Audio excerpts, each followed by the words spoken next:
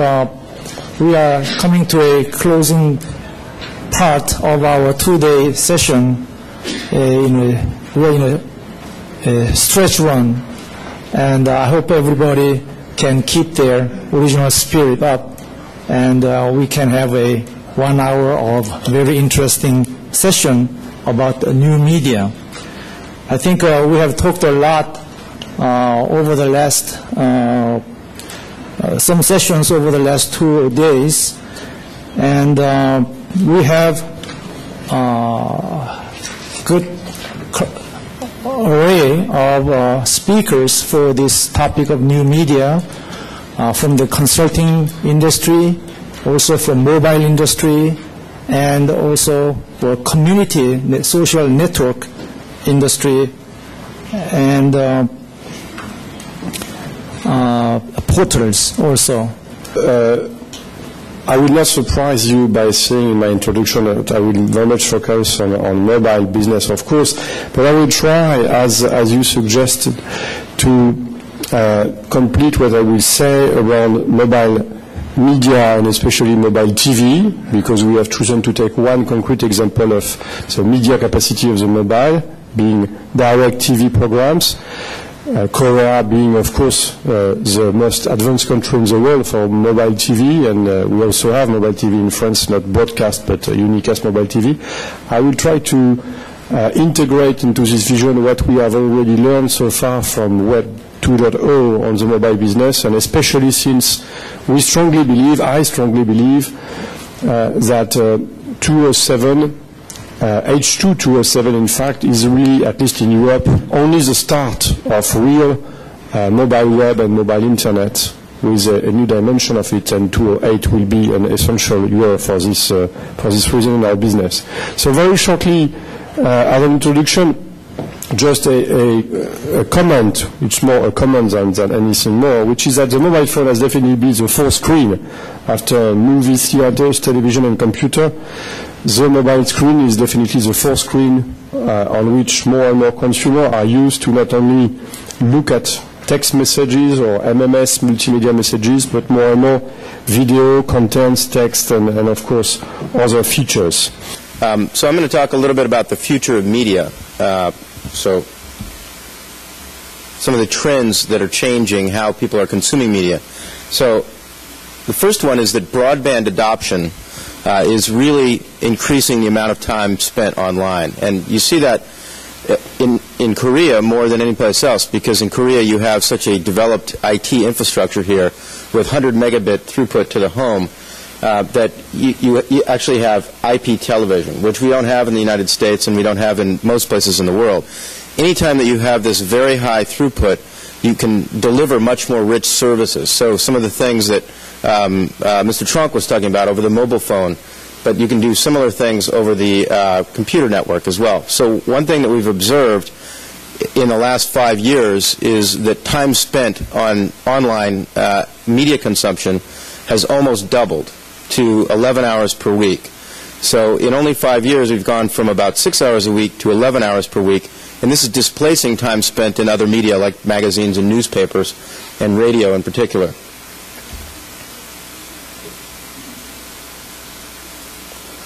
Now, around the world, the adoption of broadband technology is uneven. Like I said, South Korea leads the world in broadband deployment to the home, with nearly 80% of all homes in Korea having broadband connectivity. Not only that, but the connectivity here is much higher than it is in many other markets. So in the United States, while 46% of homes have broadband, our broadband is more in the range of between 500K to 1 megabit throughput. That is very, very slow compared to Korea, where you have 100 megabits.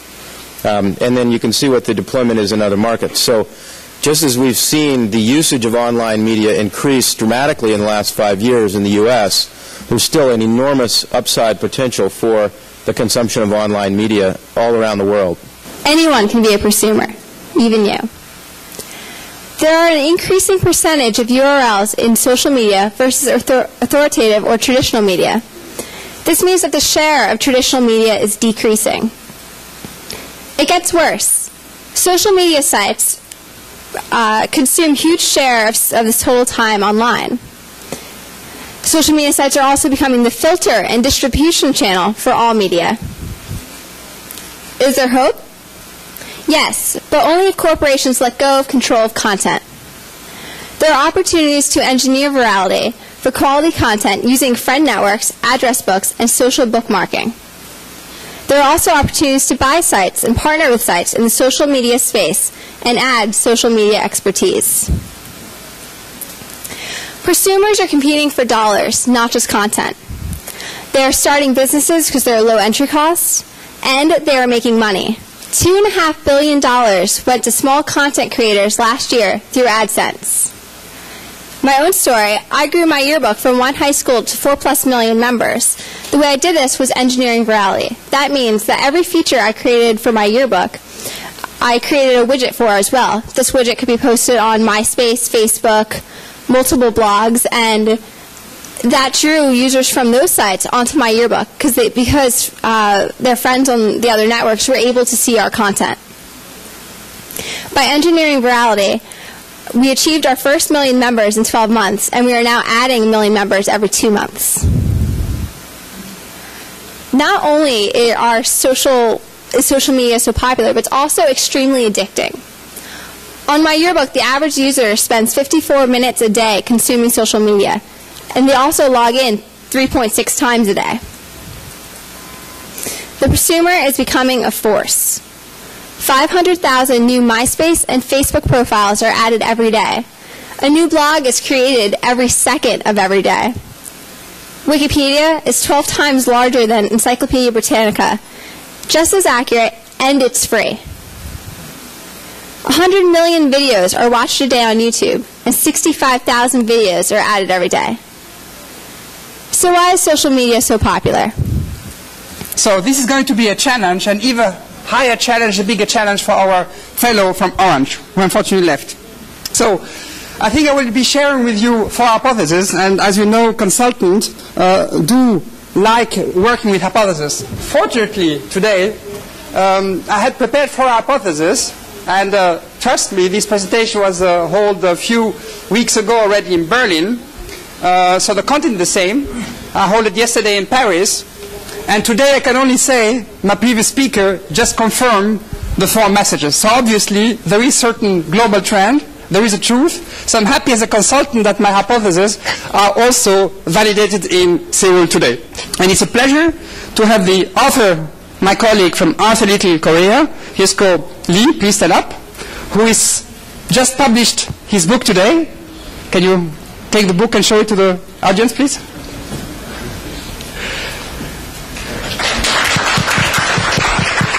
And he's describing more the framework in detail where the use is the central, and that the winner in the future will be the one who master the service integration, and they are relying on 3 key assets: the access player, the system player, and the content player.